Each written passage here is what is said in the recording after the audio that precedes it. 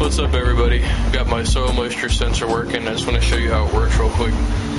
This is the sensor, 2 steel wires wrapped in heat shrink with the tips exposed to take readings.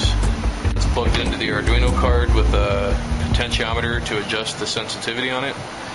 And then I've got all that plugged into LabVIEW here on a graph. 0 on the graph is dry, 1024 is completely wet.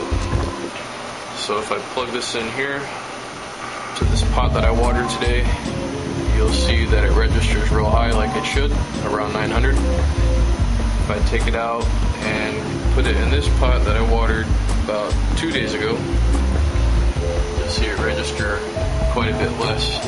Once it drops down to about 500, that means it's time to water it.